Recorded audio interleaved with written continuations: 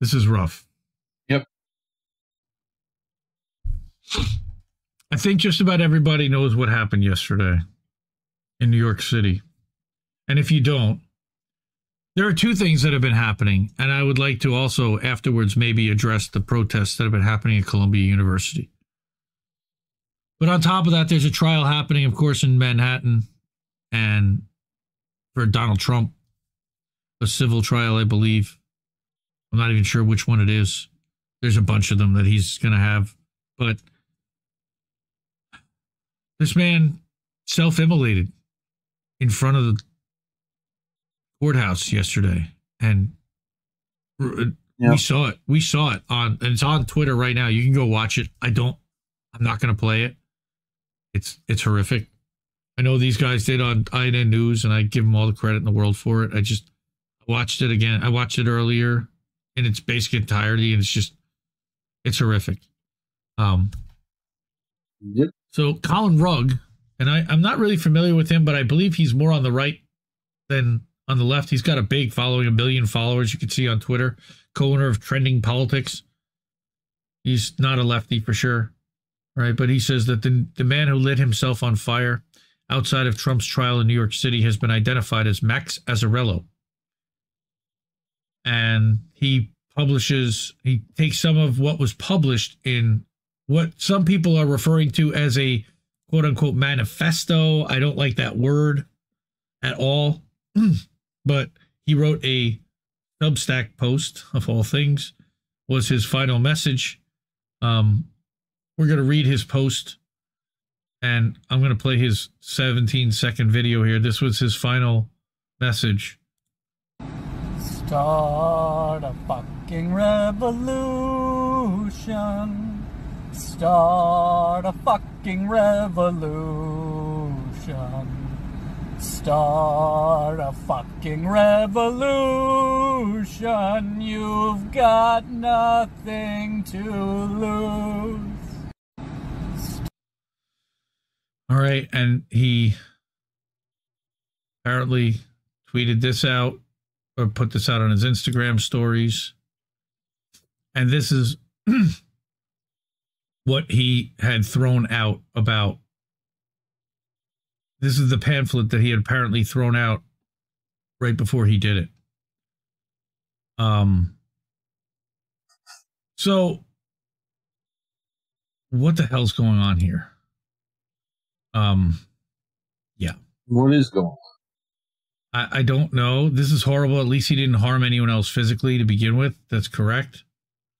Trump is here. Trump is with Biden, and they're about to fascist coup us, is a sign. I don't know if he had that sign or somebody else held that sign, but that's the scene. That's from a scene just right in front of it. Her friend, Just a Thought, Erin. Everyone keeps saying this man is mentally ill, but he's 100% right, and we are all sadly going to learn the hard way. What is she talking about? Well, he apparently had a Substack called the Ponzi Papers. Coming to a Substack newsletter near you.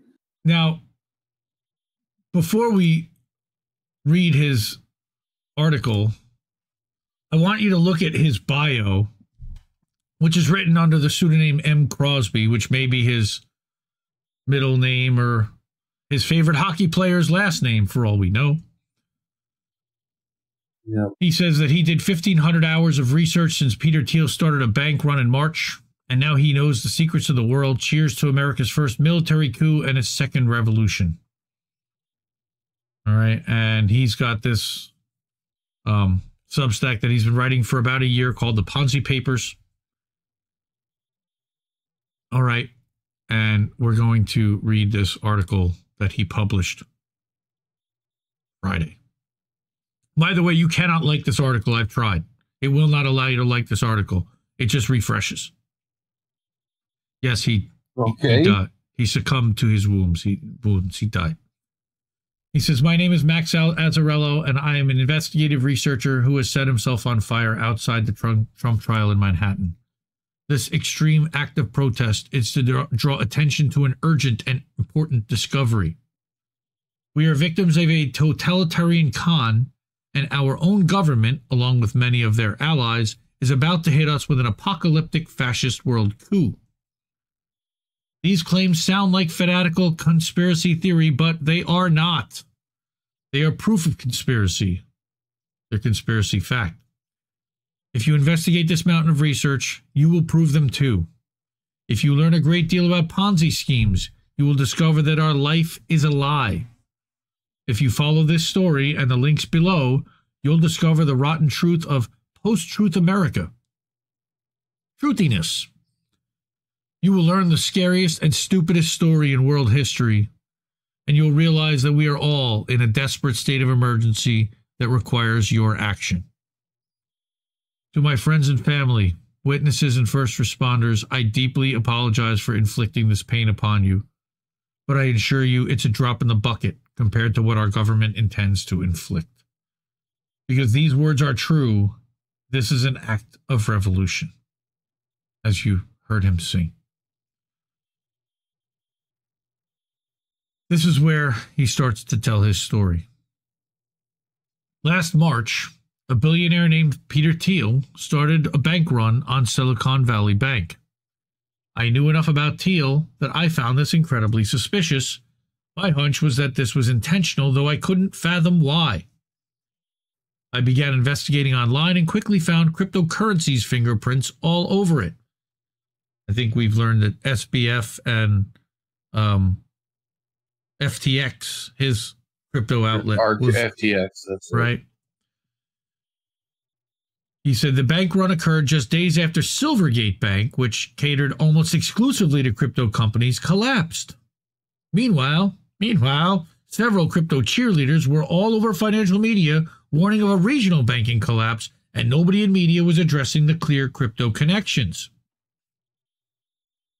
I dug deep into the financials of Thiel's venture capital firm Founders Fund and eventually uncovered the following which is all proven many times over.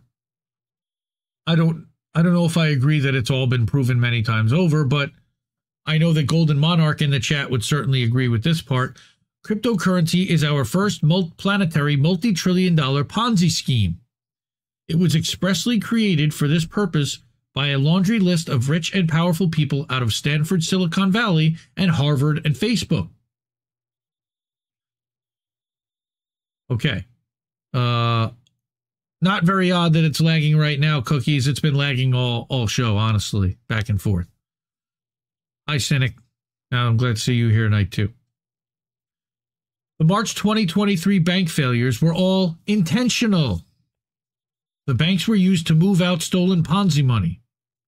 This signals that they're no longer dumping cash into the cryptocurrency Ponzi afloat to keep it afloat, and it will soon go insolvent, as all Ponzis must and do. When the Ponzi scheme goes insolvent, it will take down half the stock market with it. The perpetrators use their major companies to pipe into the blockchain so they could funnel money out from the crypto exchanges. And this includes Google, Tesla, Apple, PayPal, Facebook, Disney, Walmart, Target, InBev, Zoom, and countless others. Now you've also got the major banks involved also because of this crypto derivative stuff that they're now starting to do, ETF crypto. It's a Ponzi scheme so large that it created global inflation, which is why the price of Bitcoin has been a remarkable leading indicator for inflation rates. Victims who bought crypto don't realize their money has already been stolen, so the money gets double counted by the victims and the criminals who stole it. Here's where it really gets interesting.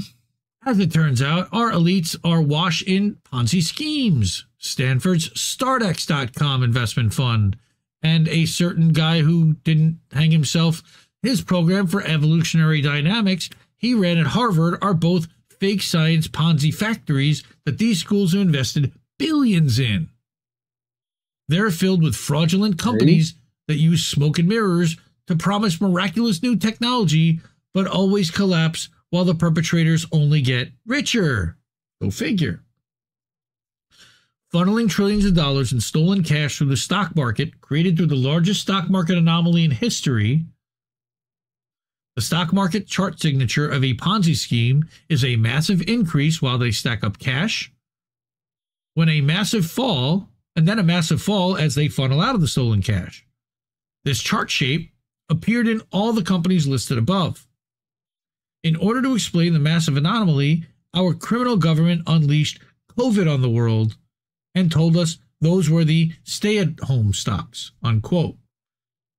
Allegedly. Safe and effective. Thank you, YouTube. If not, we're over on Rumble and Rockfin. Mm-hmm. Ponzi schemes are vicious beasts, and cryptocurrency is history's largest Ponzi by orders of magnitude. It could be described best as an economic doomsday device intentionally made to shatter the world economy. For a couple of reasons, I'm going to stop there for a second, because number one, they can cut off power to an area, and all of a sudden, within a day or two, you have no access to your crypto. Because without a crypto wallet, without power, you got nothing. All right? On top of the fact that they can restrict access to or trade with certain wallets or certain exchanges or certain cryptocurrencies.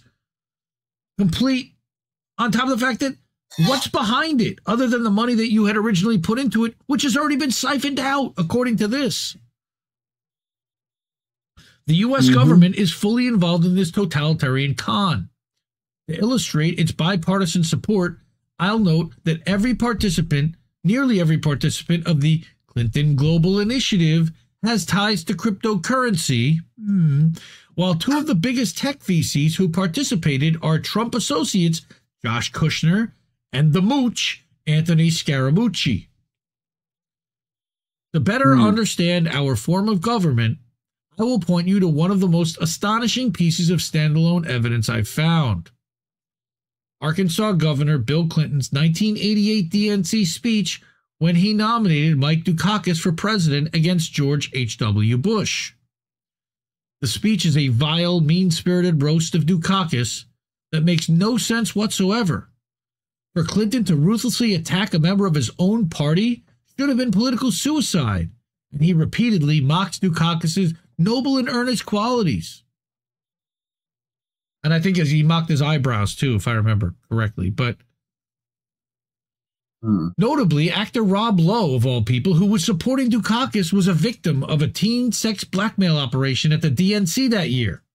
I remember like a Rob Lowe scandal, but I didn't know that it was at the DNC. Since we all know that Clinton is a close associate with teen sex blackmail artist, guy who hung himself with a paper t-shirt, we can suddenly make... when Rob Lowe was dating the person you didn't know was a prostitute, right? And then that was the DNC found that, and oh wait, no, that was the West Wing. Sorry. That was the show, right? Where again, predictive programming, or actually they're letting the story out afterwards. Okay, afterwards. Since we know that Clinton is a close associate with guy who hung himself with a paper t-shirt who didn't really hang himself, we can make suddenly perfect sense of the nonsensical speech by applying this lens. Think about it as Bill Clinton is a cocky mob boss who blackmailed Mike Dukakis because Dukakis thought his job was to help the public. He teases out future public revelation that Kitty Dukakis drank rubbing alcohol and offers a strange anecdote about the crack epidemic that reveals he's an exceedingly proud drug runner. What does this revelation tell us? That our government is conning us completely. Uniparty, that Bill Clinton was secretly on H.W. Bush's side, former CIA director, and that Democrat versus Republican division has been entirely manufactured ever since. Clinton is with Bush, Gore is with Bush, Trump is with Hillary, and so on.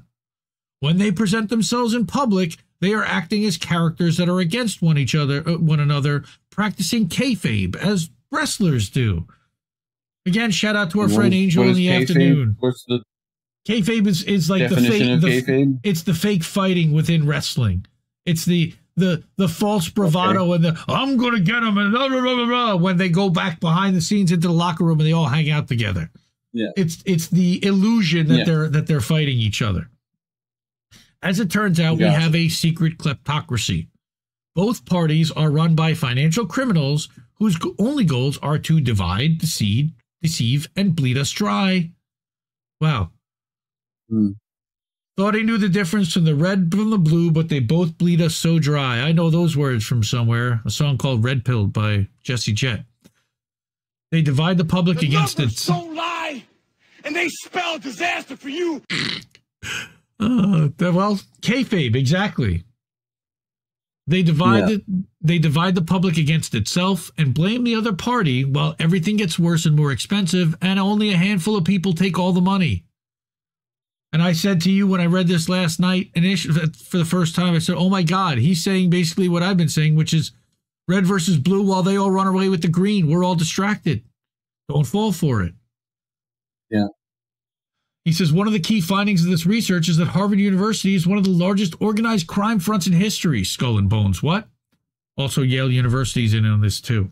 He didn't catch that, which is how they churn out billionaires. It's a major hub of this sprawling criminal network.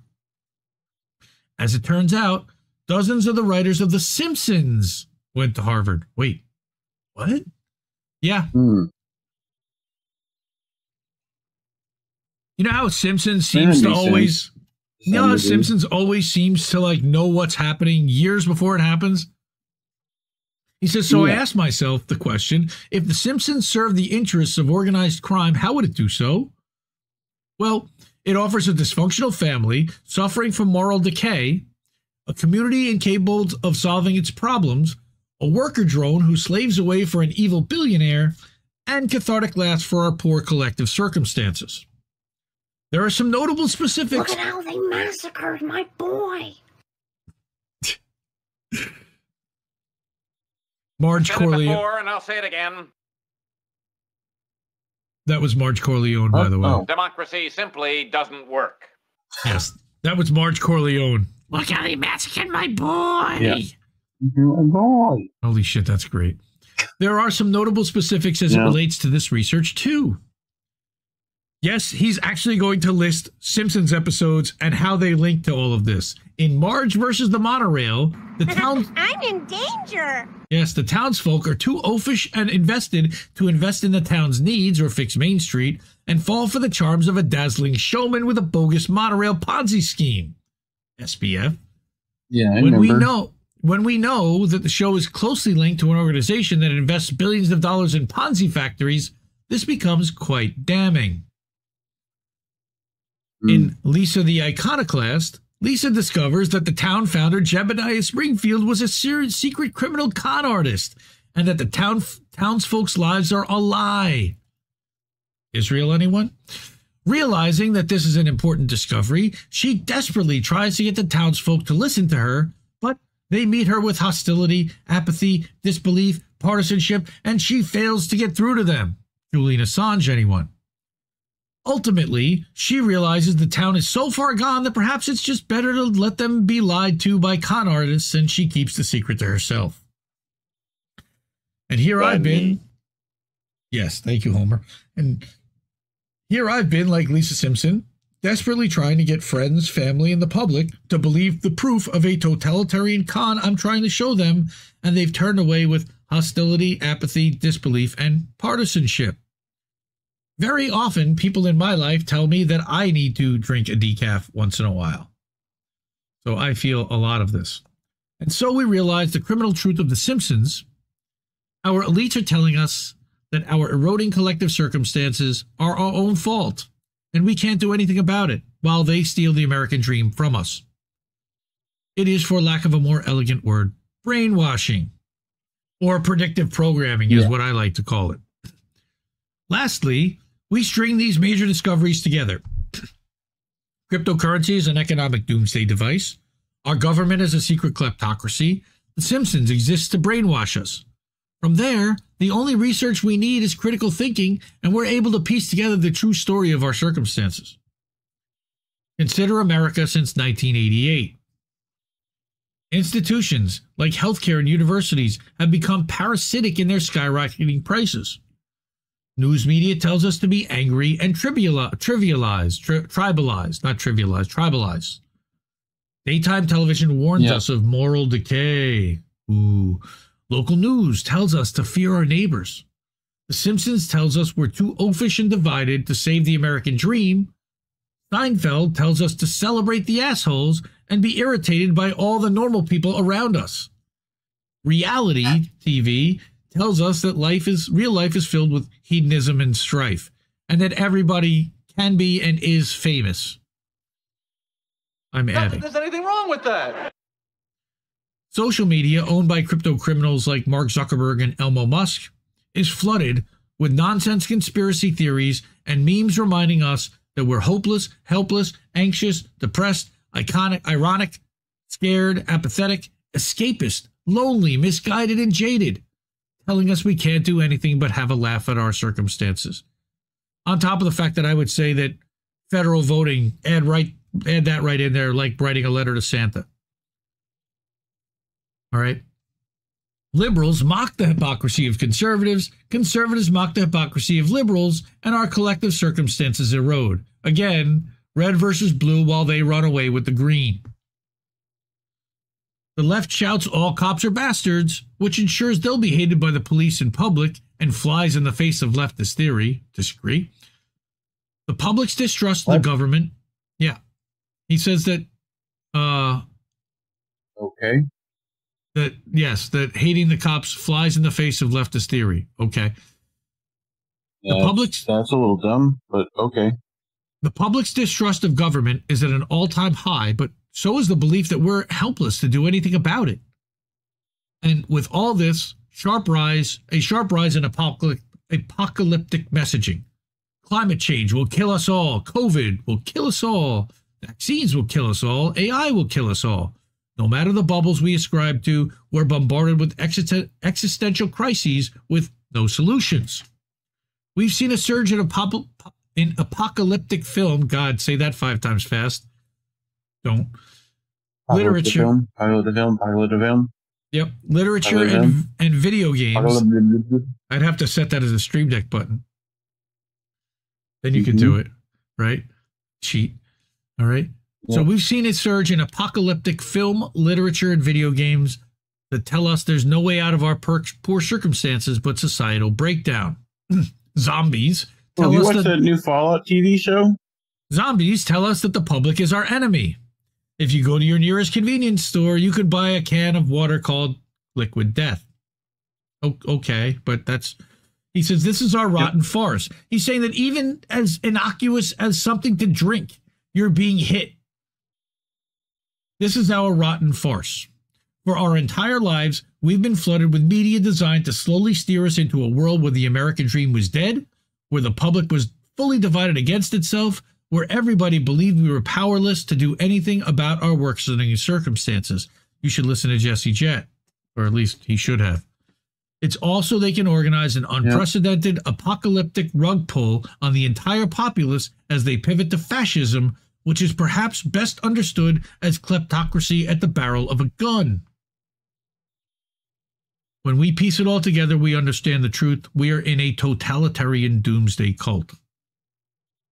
Why on earth would our elites do this? There are so many reasons, but the simplest is because capitalism is unsustainable and they know it. Climate change and resource extraction would catch up eventually. I was told my entire life that the resources of the earth were finite, that they may not run out in my lifetime, but that eventually they would run out, that the planet would eventually drain itself of oil. There would no longer be discovering deposits of natural gas. We've got to figure our way out of this without drilling. Things escalated wildly in 1988. Things escalated wildly in 1988 when former CIA Director George H.W. Bush got the White House. But this plan had long been in action prior. Why is Stanley Kubrick's comedy about mutually assured destruction called Dr. Strangelove, or How I Learned to Stop Worrying and Love the Bomb? Because he was a cocky secret fascist who was getting us to stop worrying and love the bomb. Why did he make A Clockwork Orange? So we'd rejoice at ultra-violence designed to desensitize us to the horrors of the world. Why were the Manson family murders crawling with cover-ups and intelligence agents? because our government wanted to make us fear for our lives and believe that hippies are deranged psychopaths. As still portrayed by Eric Cartman, by the way, in South Park, and it makes me fucking cringe every time they do that. Why did Walt Disney produce a fraudulent documentary that told us that lemmings follow each other off of cliffs so we would believe it? Why did the Beatles tell us to fear the taxman and to scoff at revolution, chase nonsense conspiracy theories, and that happiness is a warm gun so we would believe it? Why did Easy Rider tell us the hippie movement was dead so we would believe it? Actually, so we would know it. Why did Chinatown end with defeatism in the face of massive corruption so we would believe that?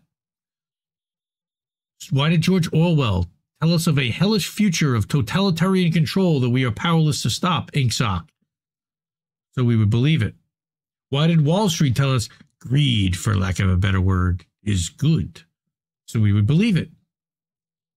Why did Do the Right Thing tell us we're all racially tribalized? And then he made Jungle Fever on top of it, so we would believe it. Yeah.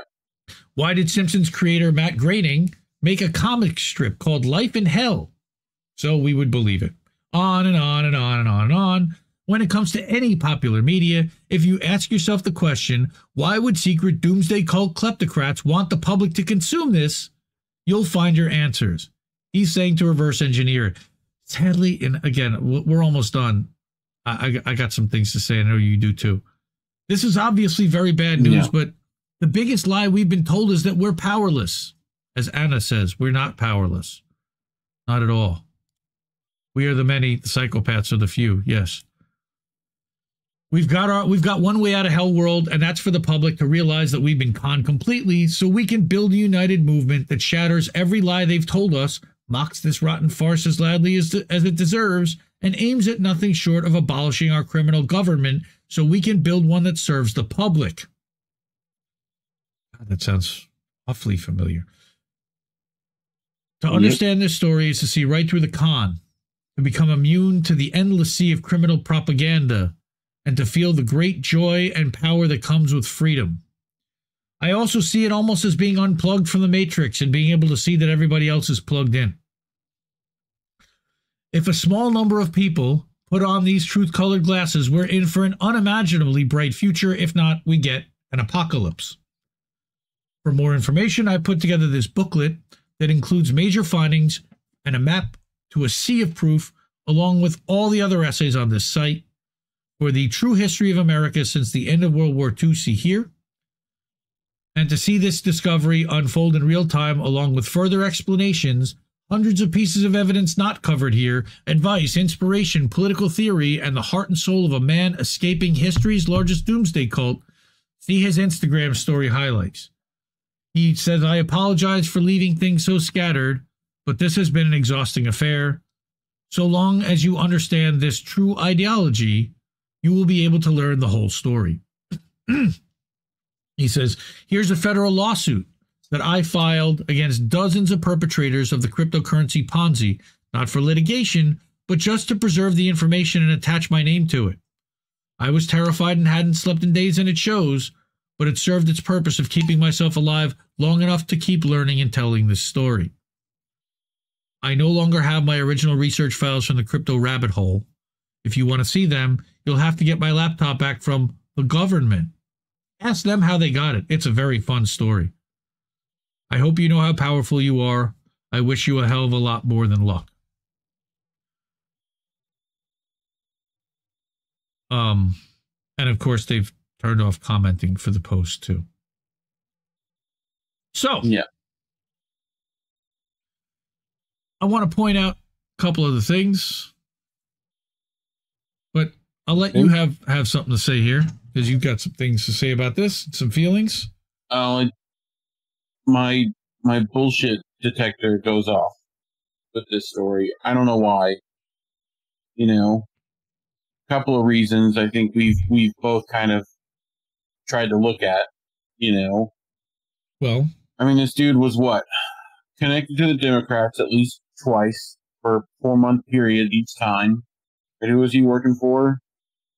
Well, as it turns out, He had worked for a couple. He had worked for a couple of campaigns for Democratic seats.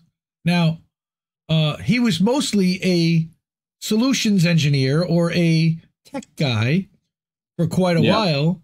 But back in 2014, he ran as the operations director for 4 months as Bera for Congress, where he mostly organized public events for donors and volunteers. Interesting. Right? Yeah. As well as the operations director. That's his, yes? you have his LinkedIn up, right? Yes. Is that what you're pulling? Yes. Go to the top of that. Yes. You want to see, you want to show who his profile picture is with. Profile picture is? You know that guy? Anybody know that guy? Yeah, old. I did not help this crypto gentleman. So that's a little weird. This site rules so hard. I mean, especially if he's going to talk shit about him in the article we read a minute ago, where he's like filing stuff against them, you know? So, but still has that guy in his profile picture? It's weird. On top of the fact, and you pointed this out as well. Go ahead. Yeah. Well, that like, we've heard a lot of this from people we know, right? Who were probably the only people talking about a lot of the crypto problems and stuff like that. It's blockchain. It's They're at Unlimited Hangout. No mention of them. No mention of them. Gray zone. Like, no mention of anything other than, like, the two sources in this were what? Wikipedia and the Washington Post. That's what he had linked to. And the WAPO. Which was also a little question, a little concerning. Which was, of all the things that he linked to, and notice he didn't link to very much in this article, here's the 88 DNC speech. Right. Here's a WAPO article about the Rob Lowe operation. A WAPO article about Kitty Dukakis. Yeah. A Wikipedia description of what kayfabe is. Of all sites. Now, wait a minute. You know that there's a global cabal going on, and you're linking and referencing to Wikipedia, which you know is controlled by the intelligence community? Okay, that's weird. I get using it occasionally for something, but, like, I don't know. It's just like, there's that. Even the descriptions of the Simpsons episodes. Where he did it. Are Wikipedia references, where he not did IMDb or not The Simpsons or anywhere else. Wikipedia. Weird. Yeah. Okay? The lack of mentioning any of his sources and where he gets any of this information from. Now, he claims that he's documented it in other posts on this Substack. But again, more crawling Manson family murders from Wikipedia? Intelligence agents? Yes. Well, there's a weird thing about the cops in here, too, that I didn't notice that till today. Right? That leftists should get along with cops? Yeah, not in my experience. Right? Yeah. But every link here is to either Wikipedia or Washington Post until he gets to his booklet, which is the other major findings and a map to a sea of proof. And I did not go through all of this, to be honest with you. I didn't. And I need to. I would like to, but that's for another time. But yeah, something plus the government here. already had this guy's laptop. Yeah, something stinks. I don't know what it is yet. There's a couple of things, but right, but here he's saying 9 months ago, the odds of a random person on Earth becoming a billionaire is about 1 in 3 million. The odds of a Stanford University becoming a billionaire is about 1 in 2,000. Want to know why? Learn the basics of Ponzi schemes. Understand why fanatical futurist technology makes for good ones. Think Theranos, which was founded at Stanford.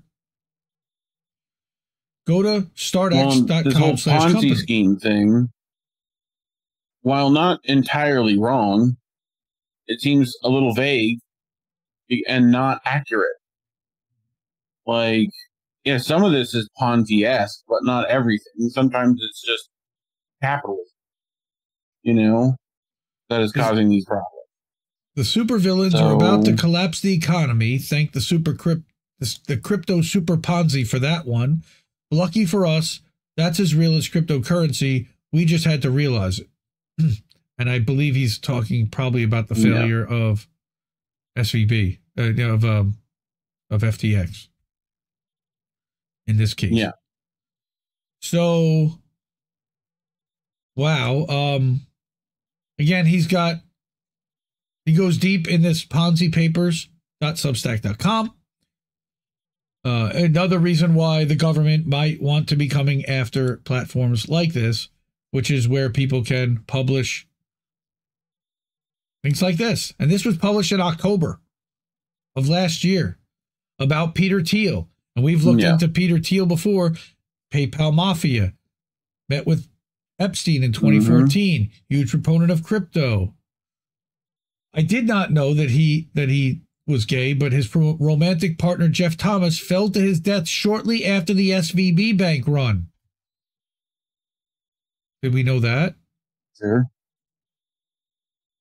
All right. What is crypto? I think you might have mentioned it. But...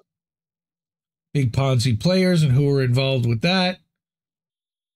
All right. There's the speech. Everything he talked about was really here. All right. A false flag attack gets blamed on our enemies, likely Russia or China. Since many Silicon Valley companies will collapse, it might include a power grid attack or an internet outage. Like we said, power goes out. What happens to your crypto? QAnon, Pizzagate are examples of this nonsense to hide the fact that main characters are financial criminals. All right, there's talking about Stanford, NYU, UNC, all the different places where intelligence. I'm surprised he didn't list University of Miami there too. Follow billionaires and bullshit science for more. Yale as well. There's a lot of parts to this. I'll bet you Rice University, which is the Harvard of the Midwest, is also involved. Well, Note talks about Israel. Doesn't mention Bushnell. Right. Right. This guy just self-immolated. He didn't even mention a guy who self-immolated weeks ago? Right. With lots of press involved around it. You know. And not just didn't mention that guy, didn't mention any of the times anyone has ever chosen to do that before. Or why he chose that as his form of expression. Yeah. Yeah. So I'm curious to hear what other people have to say about that. I know that there are people who are horrified by it. I read somebody in there said too that paranoid or that Do Dissidents had dismissed it as kind of kooky. Isn't Matt Groening a Freemason? Sure. That's a good question, gamer. Possibly. They said that he was a kook. I saw someone said that somewhere. I thought my tin hat was expansive. Tell me what he said that was really outrageous. He talked about the Great Reset. He didn't really talk. Now that's the other thing. He didn't mention any of the organizations other than the people. He talked around a lot of it, right? He didn't talk about the World Economic Forum. He didn't talk about the Council on Foreign Relations. He didn't talk about the Bilderberg Group. Yeah. All right. He only talked about some people, but it's really interesting. There it is. His sources. Yes, Cookies. Who are his sources? If you have, well, we've had plenty of longies, but if you have not already and you are of a means and able to and are getting value here, we do this on a volunteer basis and on a user-funded basis. So whatever you can do to help us, there are some ways to support. Monthly subscriptions on Patreon, Substack, one-time donations on Rumble, Cash App, and then we're going to put up a QR code, which already is up or was up. And here. There we go. That's for Jesse's computer fund. Charlie Mack hooked us up on Friday night on the Jesse stream. And And we're at 47% right now. We're almost halfway to our $1,000 goal to help Jesse there. We'll get to Jesse coming to New York City. I know we talked about that last week. So